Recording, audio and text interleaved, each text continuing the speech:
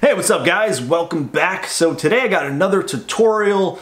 I wasn't too sure if I really wanted to do this because I think this style is unique to this one person, but I figured there's probably a lot of people that would like to try this style on their Instagram feed. So I figured why not, let's just do it. So if you don't know who I'm talking about, Casey McPerry has probably one of the most unique and insane Instagram feeds that I've ever seen. I don't know if he's the first person that has done this before, but basically his feed flows like, look at this, it just keeps going and it keeps going and it keeps going. It just flows so well. Now what makes Casey's feed unique and different from everybody else is that all he needs to do is upload one photo and his feed still flows. He doesn't need to upload 3 like some people do. He could just upload 1, 2, 3, no matter what it is, it's still gonna flow. So that's what I'm gonna show you how to do today. All you're gonna need is Photoshop and a bunch of photos to create this collage. So let's get started. All right, here we go. So I'm in Adobe Photoshop CS3. If you have something newer, this is gonna be better for you, but I'm stuck with CS3 for now. So we're gonna go to File and then New, and you wanna use these settings here for the resolution. So the width is gonna be 4320 and the height is 3240. Now this is essential. This is very important. So 4320, the reason why is because each image in Photoshop is 1080 by 1080.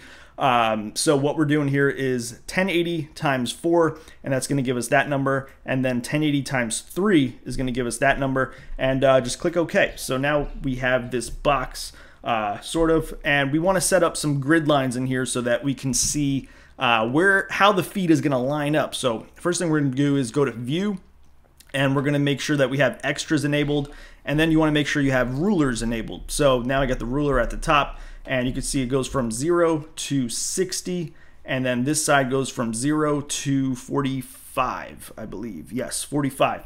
Okay, so let's set up some grid lines. So if you have something newer than CS3, this is going to be a little different, but what I'm going to do here is go to New Guide, and I'm going to add some vertical lines here. So I'm going to add one at the 0 point, so that one added here.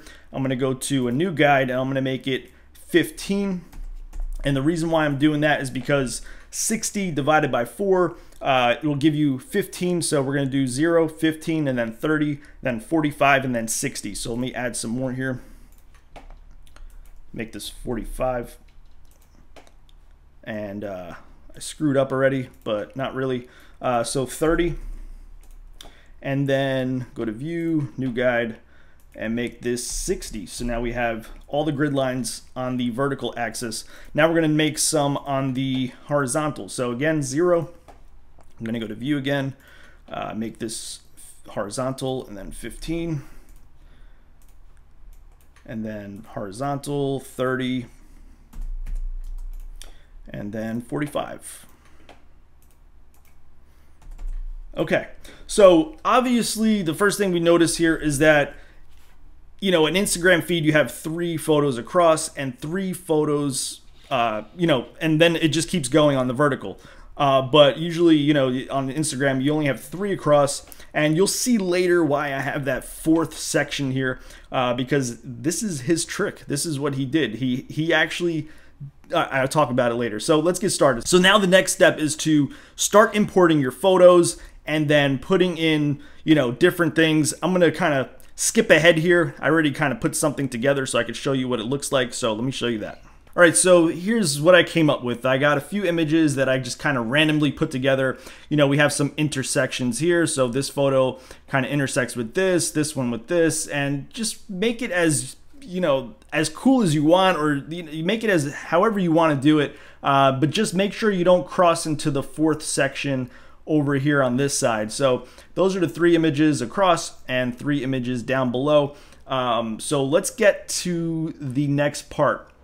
So what you want to do is just on your layer section here, right click and then click flatten image. So now we have basically one whole image right here.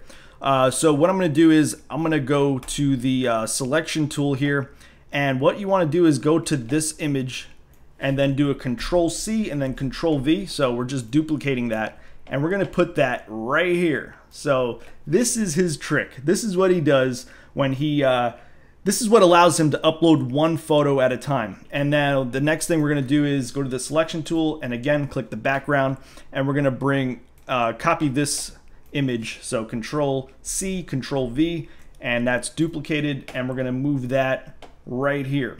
So you see how that lines up. So what we're gonna do now is I'm gonna add another image here to fill that up and intersect with this image and a little bit with this. So I'm gonna import 2 more photos and put it into this.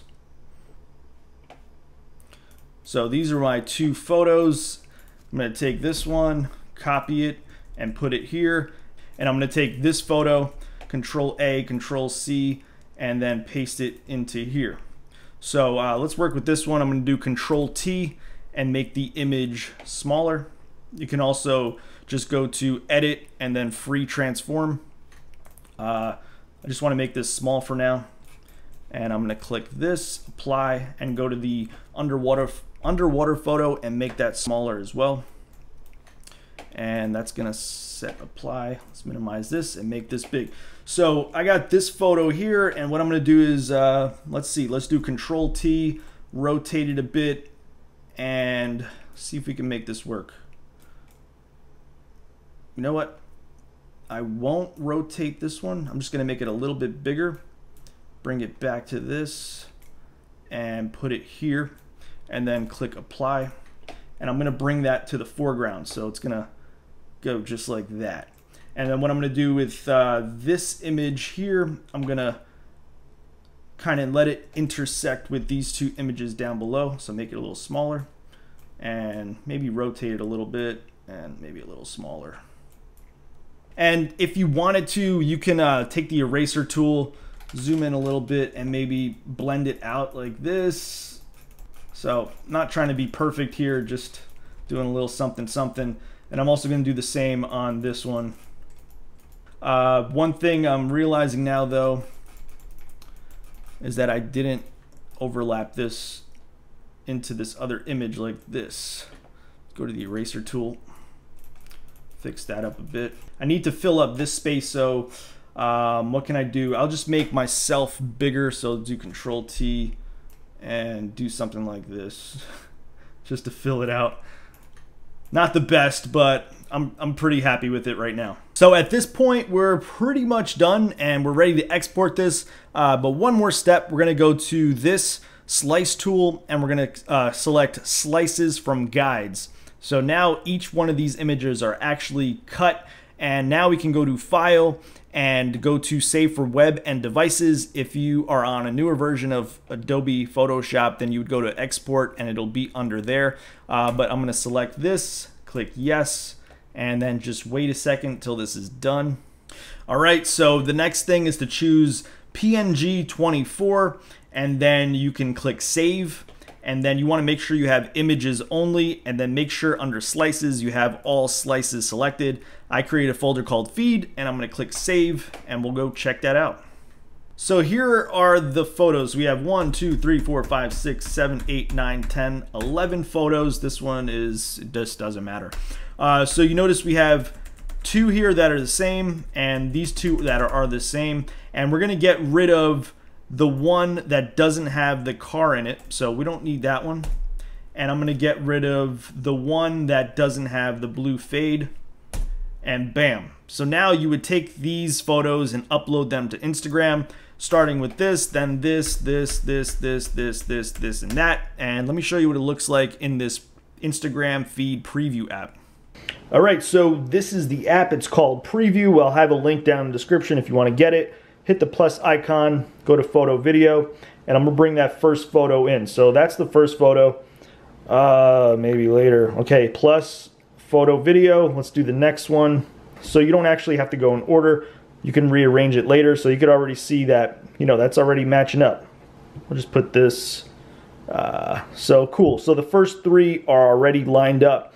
So here's the thing, so now we're gonna add the 4th photo, and if you were to do this any different way, then it won't flow. But since we added that 4th section, it's actually gonna flow. So the next one is this, and you see that my head lines up with that, and this matches this. So let's add the next one.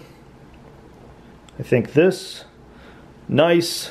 And now the last one, which is this. So check that out. Pretty cool. And that's all there really is to it. It's not that complicated. It just takes some time and patience to get it right. But I feel like you get really creative with making a Instagram collage using this technique. I kind of want to do it. I had a lot of fun making it. I'm just not sure if I really want to upload something like this on my Instagram, but it does seem pretty cool, so I might try it out at some point. But anyway, I hope you guys found this tutorial helpful. If you did, give me a like. That definitely helps me out a lot. Any other comments or questions, leave them down below. And if you want to get that app that I was using in this video, I'll have the links down in the description. And that's it. I'll check you out in my next video. Bye.